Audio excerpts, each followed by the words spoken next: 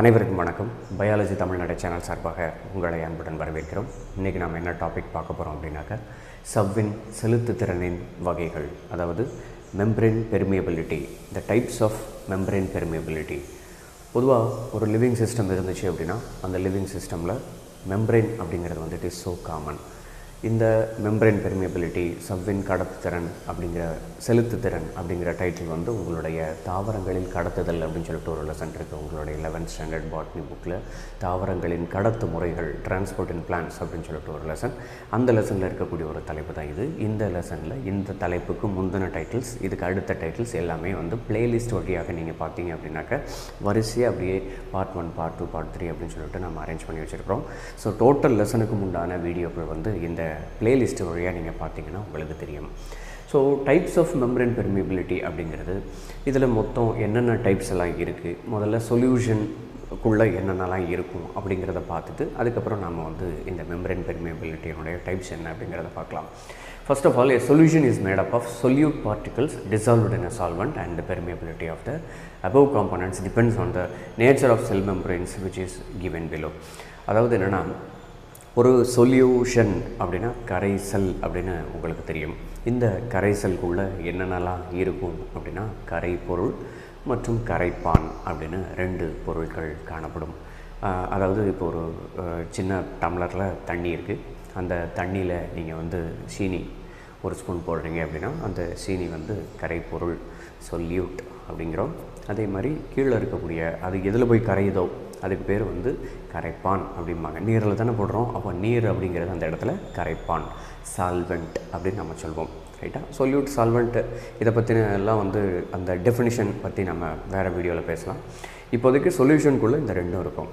சரியா, இந்த 2மே வந்து ஒரு மெம்பரேனை கடந்து உள்ளே போகணும் அப்படின்னாக்க என்னென்ன வழிவகைகள்லாம் அது போகுது அப்படிங்கிறது தான் சொல்கிறோம். அது போக ஒரு மெம்பரேன் இருக்குது அப்படின்னாக்க, அல்லது ஒரு சப்ஸ்டன்ஸ் இருக்குது அப்படின்னாக்க, அந்த சப்ஸ்டன்ஸ் வந்து எது வழியாக, அந்த சப்ஸ்டன்ஸ் வழியாக ஒரு கரைசலை நீங்கள் வச்சிங்க அப்படின்னா அந்த கரைசலில் வந்து கரைப்பான் போகுமா அல்லது கரைப்பொருள் போகுமா அல்லது எதெல்லாம் போகும் இப்படிங்கிற விஷயத்தை எல்லாத்தையுமே தான் நாம் இங்கே பார்க்க போகிறோம். ஃபர்ஸ்ட் ஆஃப் ஆல் பார்த்திங்கன்னா, இம்பெர்மியபிள். இப்போ ஒரு மெம்பரேன் இருக்குது அப்படின்னு வச்சுக்கோங்களேன். இப்போ எல்லாத்துக்குமே வந்து நம்ம எக்ஸாம்பிள் போட்டு நம்ம பார்த்துடலாம். ரைட்டா, இப்போ ஒரு மெம்பரேன் அல்லது ஏதோ ஒரு சப்ஸ்டன்ஸ் அல்லது ஏதோ ஒரு இப்போ ஒரு செல் வால் அப்படின்னு வச்சுக்கோங்களேன். ஃபார் எக்ஸாம்பிள் இப்போ வந்து செல் வால்க்கு வெளியில் வந்து பார்த்திங்க அப்படின்னா கியூட்டிக்கிள் அப்படிங்கிற ஒரு பகுதி இருக்கும். பொதுவாக வந்து எல்லா இடத்துலையுமே கியூட்டிக்கிள் அப்படிங்கிற ஒரு பாகம் வந்து உங்களுக்கு தெரியும். இப்போ இது வந்து பார்த்திங்கன்னா உங்களுடைய லீஃபினுடைய கிராஸ் செக்ஷன். இந்த லீஃபில் இங்கே பாருங்கள், இந்த இடத்துல வந்து கியூட்டிக்கிள் இருக்கும். இதே விஷயத்தை நீங்கள் வந்து ஸ்டெம் எடுத்து பார்த்தீங்க அப்படின்னாலும் ஸ்டெம்மில் வந்து எபிடர்மிஸ்க்கு வெளியில் கியூட்டிக்கிள் அப்படிங்கிற ஒரு லேயர், ஒரு அடுக்கு இருக்கும். அந்த கியூட்டிக்கிள் அப்படிங்கிறது கியூட்டின் அப்படிங்கிற ஒரு மெழுகு பொருளினால் ஆனது. அதனுடைய பயன்லாம் என்ன அப்படிங்கிறதெல்லாம் உள்ளமைப்பியல், அனாட்டமி அந்த லெசனில் நாம் பார்க்கலாம். இப்போதைக்கு கியூட்டிக்கிள் அப்படிங்கிற ஒரு அடுக்கு வந்து இங்கே காணப்படுகிறது புறத்தோலுக்கு வெளிப்பகுதியில். அது மேல்புறத்தோல்லையும் காணப்படுது, அப்பர் எபிடர்மிஸ்லையும் காணப்படுது, கீழ்ப்புறத்தோல் லோயர் எபிடர்மிஸ்லையும் காணப்படுது லீஃபில். அதுவே ஸ்டெம் எடுத்திங்க அப்படின்னா அதில் எபிடர்மிஸ்க்கு வெளியில் காணப்படும், ஞாபகம் வச்சுக்கோங்க. ஆனால் ரூட் சிஸ்டத்தில் இருக்காது. சரி, இந்த கியூட்டிக்கிளுக்கும் இப்போ நாம் பார்க்க போகிறதுக்கும் என்னங்க சம்பந்தம் அப்படின்னு பார்த்திங்கன்னா, இந்த கியூட்டிக்கிள் பொறுத்தவரையில் எந்த ஒரு பொருளையும், கரைப்பானாக இருந்தாலும் சரி கரைப்பொருளாக இருந்தாலும் சரி, அது உள்ளே அலோவ் பண்ணாது. இப்போ நீங்கள் வந்து ஒரு செடிக்கு தண்ணி ஊற்றணும் அப்படின்னு வச்சுக்கோங்களேன். அந்த செடிக்கு தண்ணி ஊற்றணும்னு நினச்சிவிங்க, வேரில் தானே போய் ஊற்றுவீங்க. லீஃப் வழியாக ஊற்றினா எப்படியும் வேர் வழியில் வேரில் தண்ணி ஊற்றுனீங்க அப்படின்னா அந்த வேர் வழியாக வந்து அது லீஃபுக்கு தானே வரப்போகுது, அந்த லீஃபுக்கு ஸ்ட்ரைட்டாக நான் ஊற்றிட வேண்டியதானே அப்படின்னு சொல்லி உங்களுக்கு தோணும். ஆனால் பாருங்கள், லீஃபுக்கு மேலேயும் கீழையும் கியூட்டிக்கிள் அப்படிங்கிற ஒரு பொருள் இருக்கிறதுனால அதுக்குள்ளே தண்ணியை அலோவ் பண்ணாது. தண்ணியை மட்டும் இல்லை, எதையுமே அலோவ் பண்ணாது. சரியா, சூரிய ஒளி கூட அது மேலே பட்டு ரெஃப்ளெக்ட் ஆகி போயிடும், கிட்டத்தட்ட 50 to 60%. ரைட்டா, மீதி 40% தான் உள்ளே போய் ஒளிச்சேர்க்கை என்ற ஃபோட்டோசிந்தசிஸ் அப்படிங்கிற ஒரு பணியை செய்யும். சரியா, ஸோ அப்போ இந்த இடத்துல முழு கடத்தா தன்மை அப்படின்னா கியூட்டிக்கிள் அப்பர் எபிடர்மிஸாக இருந்தாலும் சரி லோயர் எபிடர்மிஸாக இருந்தாலும் சரி, நீங்கள் இலையில் எவ்வளவு தான் தண்ணி ஊற்றுனீங்கனாலும் அது உள்ளே போகாது. ஏன்னா மேலே கியூட்டிக்கிள் இருக்குது. அது கரைப்பான் மற்றும் கரைப்பொருள் எதுவாக இருந்தாலும், சால்வெண்ட் அல்லது சொல்யூட் எதுவாக இருந்தாலும் அது உள்ளே அலோவ் பண்ணாது. இது மட்டும் இல்லாமல் கியூட்டின் அப்படிங்கிற ஒரு பொருள் நான் சொன்னேன்னா, இந்த கியூட்டின் அப்படிங்கிறது வந்து கியூட்டிக்கிள் அப்படிங்கிற ஒரு பாகத்தில் இருக்குது. நெக்ஸ்ட் வந்து லிக்னின் அப்படிங்கிற பொருள் எங்கே இருக்கும் அப்படின்னாக்கா, ஸ்க்ளீரன் கைமா அப்படிங்கிற ஒரு செல் வந்து நீங்கள் அந்த திசு தொகுப்பு டிஷ்யூ அப்படின்ற ஒரு லெசனில், டிஷ்யூ அண்ட் டிஷ்யூ சிஸ்டம் அப்படிங்கிற ஒரு லெசனில் படிச்சிருப்பீங்க. அந்த லெசனில் ஸ்க்ளீரன் கைமாவினுடைய செல் சுவர் இருக்கு இல்லையா, it is made up of lignin ஞாபகம் வச்சுக்கோங்க. அதே போல் சூபரின் அப்படிங்கிறது வந்து பார்த்திங்கன்னா காஸ்பேரியன் ஸ்டிப்ஸ் அப்படின்னு சொல்லிட்டு ஒன்று நீங்கள் படிச்சிருப்பீங்க ரூட் சிஸ்டத்தினுடைய கிராஸ் செக்ஷனில். அதாவது இருவித்தலை தாவர வேர் அல்லது ஒரு வித்தலை தாவர வேர், அதில் அகத்தோல் எண்டோடர்மிஸ் அப்படின்னு சொல்லிட்டு ஒரு லேயர் நீங்கள் படிச்சிருப்பீங்க. அந்த லேயரில் சூபரின் அப்படிங்கிற ஒரு பொருள் காணப்படும்.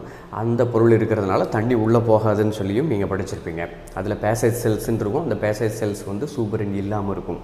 அது வழியாக தான் நீர் வந்து போகும் இப்படின்னு படிச்சிருப்பீங்க. கரெக்டாக? ஸோ அப்போது சூபரின், கியூட்டின், லிக்னின் இந்த 3 பொருட்களும் எங்கே இருக்கோ அந்த வழியாக நீரும் சரி கரைப்பானும் சரி எதுவுமே போகாது. அதனால் அதுக்கு பேர் முழு கடத்தா தன்மை அப்படின்னு நாம் வச்சுருக்கிறோம். அதுக்கு ஆங்கிலத்தில் என்ன சொல்லுவாங்க அப்படின்னா இம்பெர்மியபிள் என்று சொல்கிறார்கள். ரைட்டா?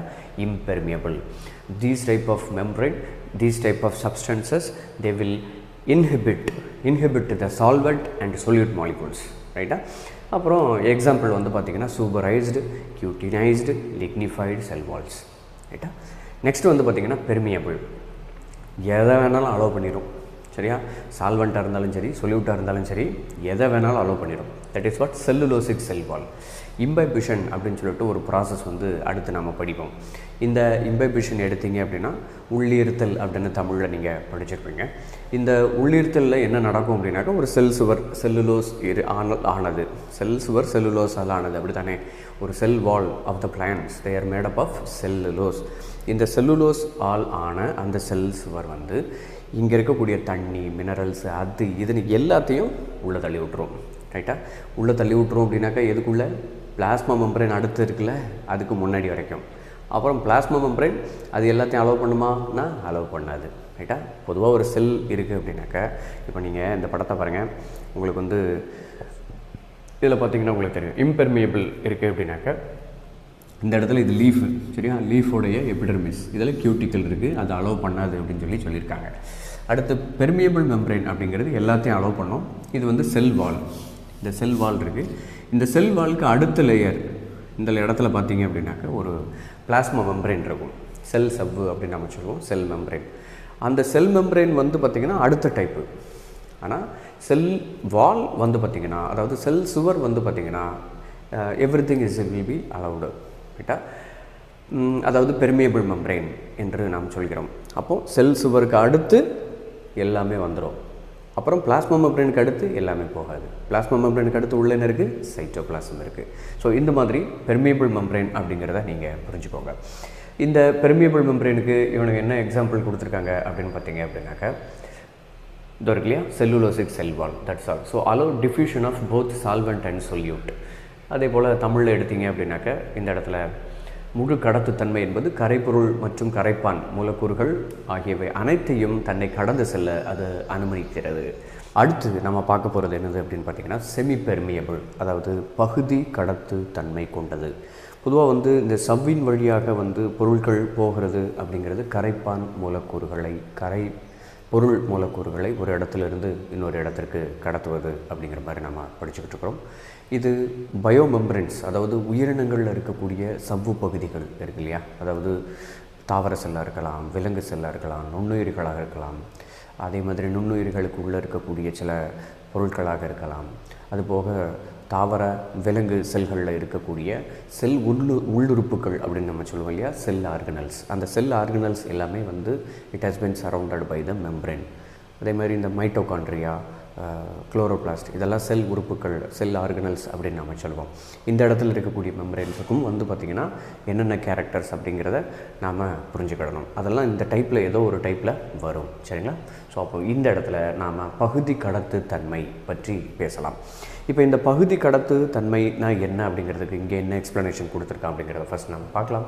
Semi பெர்மிபிள் allow diffusion of solvent molecules but do not allow solute molecules. இதுதான் செமி பெர்மியபிள் மெம்பரேன். என்னன்னு புரிஞ்சிருக்கும்னு நினைக்கிறேன்.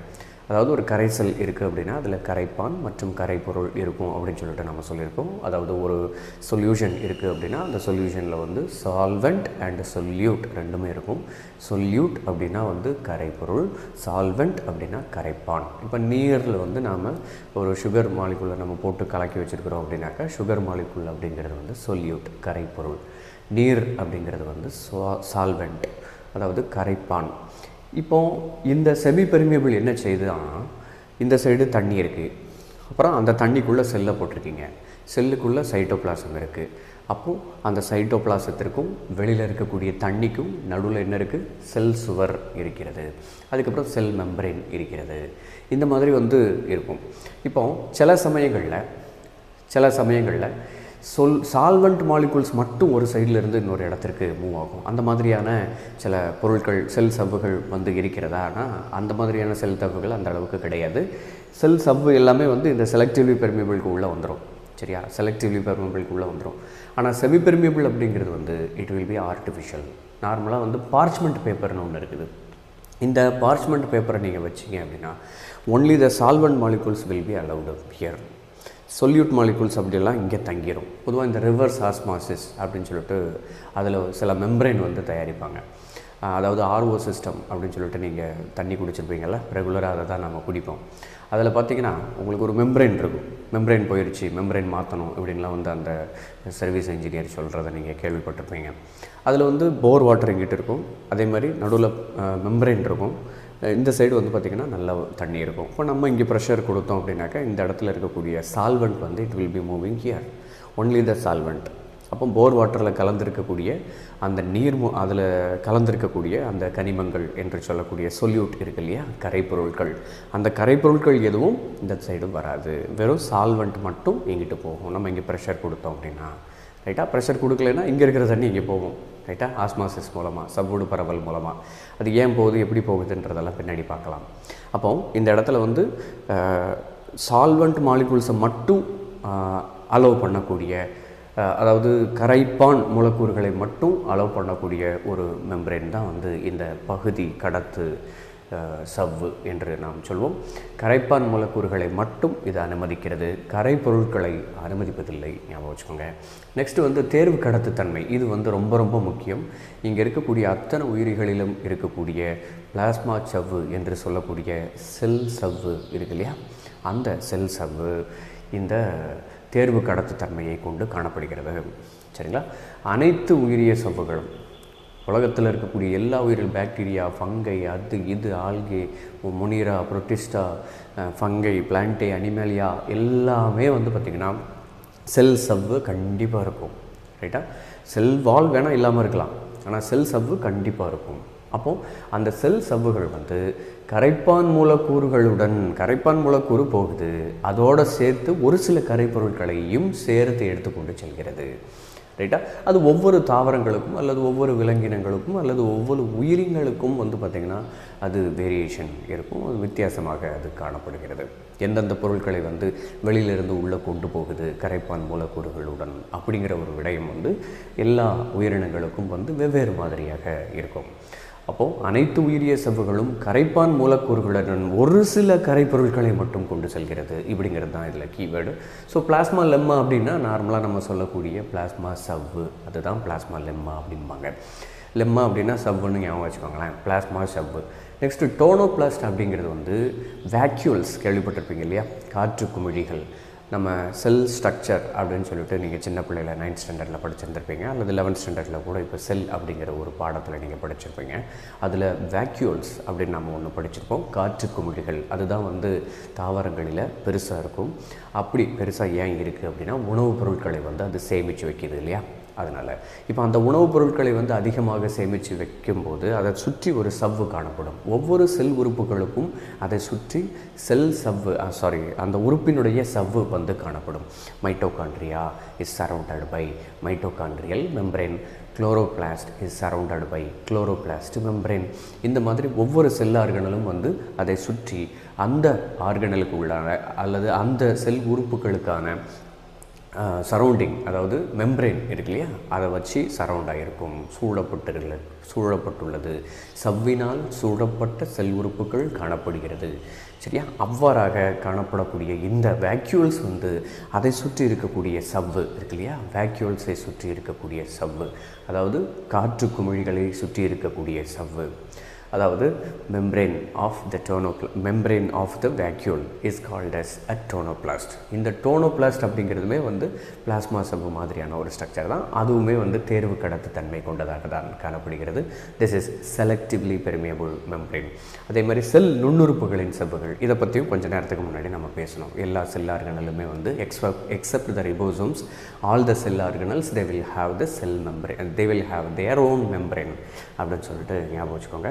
ஸோ இந்த இடத்துல இங்கிலீஷில் என்ன எக்ஸ்ப்ளனேஷன் இந்த செலக்டிவ்லி பெர்மியபிள் மெம்ப்ரெயினுக்கு கொடுக்கப்பட்டிருக்கிறது அப்படிங்கிறத பார்த்தோம்னா, all bio மெம்ப்ரெயின்ஸ் allow some solutes to pass in addition to the solvent molecules. Solvent molecules வெளியிலிருந்து உள்ளே போகுது, கூடவே கொஞ்சோண்டு சொல்யூட் மாலிகூல்ஸையும் எடுத்துக்கொண்டு செல்கிறது. Plasma lemma, tonoplast, membrane of cell organelles. So இதெல்லாமே வந்து பார்த்திங்கன்னா மெம்ப்ரெயினுடைய டைப்பு கிட்டத்தட்ட ஒரு 1 2 3 4 4 விதமான டைப்ஸ் ஆஃப் மெம்ப்ரெயின் எப்படி இருக்குது அப்படிங்கிறத நம்ம பார்த்துருக்குறோம். மேலும் பல தகவல்களை தெரிந்து கொள்வதற்கு நீட் பயாலஜி தமிழ்நாடு சேனலை சப்ஸ்கிரைப் பண்ணுங்கள். நன்றி, வணக்கம். பலருக்கு சேவை செஞ்ச நீயும் ஒரு ஹீரோடா. ஒரு கைப்பிடி சோறானாலும் ஷேர் செஞ்சு பாருடா.